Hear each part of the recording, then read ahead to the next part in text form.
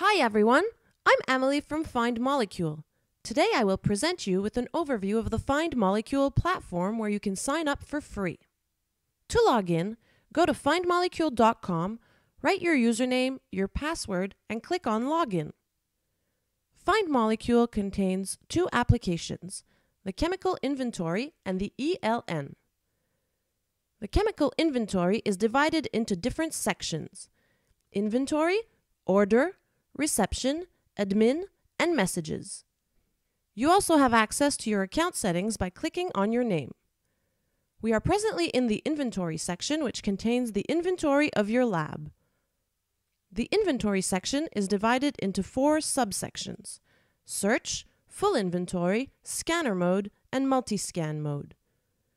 This is the main section of the Chemical Inventory where you will do the searches and the barcode scanning. Now, I will go to FindMolecule ELN. Let's say you want to do this reaction. You will need HCl and pyridine. You just have to use FindMolecule to localize the bottles and gather them to your bench. Let's start with HCl. Go in the Inventory section and type HCl. If you have other information, you can also search by CAS, barcode, catalog ID, structure, etc. Here you can see the search results sorted by molecules. In this case, there is only one match, and it is an exact match as indicated by the blue color. All the bottles or containers of the same molecule will be combined into the Molecule Result tab.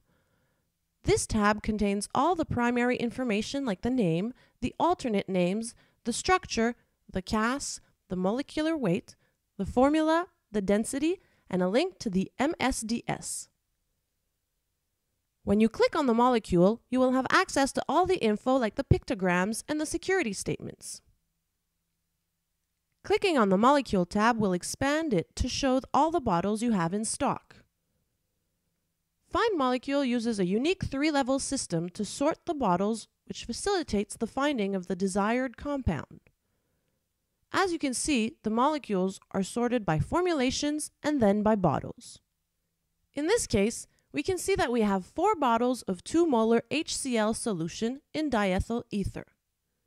FindMolecule recognizes the information such as the concentration and can utilize it in the ELN for calculations. I can now select a bottle and put it in my selection list and search for the next compound, pyridine. For this one, I will search for it by structure. You just have to draw the structure and search. The structure search always tries to find an exact match first. If one is found, it will always be the first hit indicated in blue.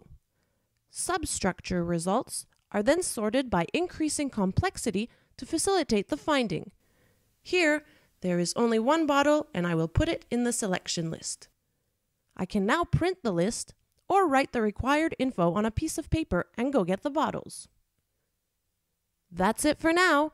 If you have any questions, do not hesitate to contact us or go to FindMolecule.com. Thank you for watching, and we'll see you in the next tutorial.